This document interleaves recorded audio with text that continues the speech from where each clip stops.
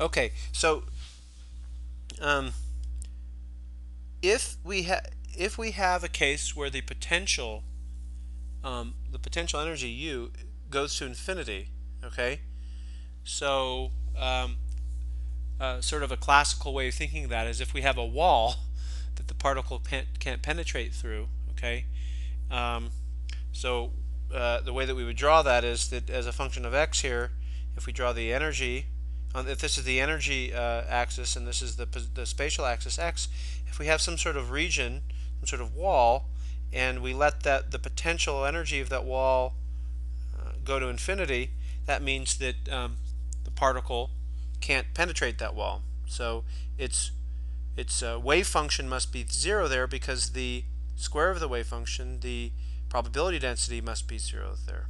Okay, and in that case, the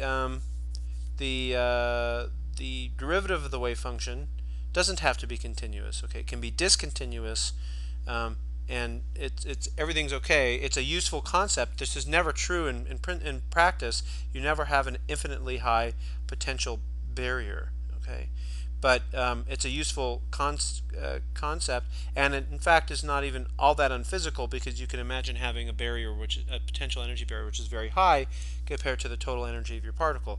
And in this case, what we would find is if we drew the wave function. Now, if we basically use this energy, this is the total energy. This dotted line here represents the total energy of the particle. Okay, so it's p squared over 2m plus the potential energy. It's a kinetic energy plus potential energy, and it's constant, right? That's what we've shown. That's what we've discussed. Is that the total energy, the total mechanical energy of a particle, is constant. Okay, if it's in a conservative field. So if the potential energy is zero here and is infinite here, okay, then we can draw a generic wave function. We'd have some sinusoidally varying function. I'm just drawing the real part, okay, at some particular time. So this is just the spatial part of the wave function at some particular time, and just the real part of that. And I've basically drawn it on using this this total energy axis sort of as the zero axis for the wave function. So I'm plotting the wave function now in red. I'm plotting the wave function as the vertical along the amplitude of the wave function is plotted corresponds to the vertical direction, and I'm just drawing it somehow at the zero amplitude. I'm drawing the zero amplitude part of the wave function to correspond with this total energy line. Now, all I'm doing is combining two graphs. I should be drawing these graphs separately, but this is a very useful way of representing wave functions, and I'm showing this to you now because we'll do this over and over again, where you draw the wave function superimposed on the energy.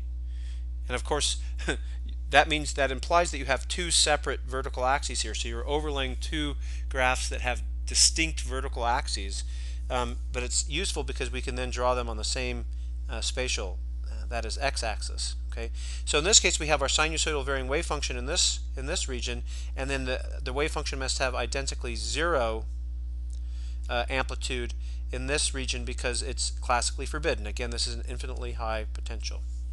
Okay, and you can see that the derivative of the wave function is not continuous at the boundary of this infinite potential. It's got this slope here, then it all of a sudden goes to zero, and again, this is only at these places at the boundary between a infinite potential energy boundary can you allow. Are we okay with the slope of the wave function being discontinuous? Okay, so now if what we want to do is actually we have this wave function. Oh no. We have this wave equation, and we have a wave function which has both spatial and time parts. So there's some spatial part and some temporal part of the wave function. Okay, and what we're going to do now is for certain circumstances we can actually separate the space and time parts, and that allows us to arrive at a time-independent Schrodinger equation.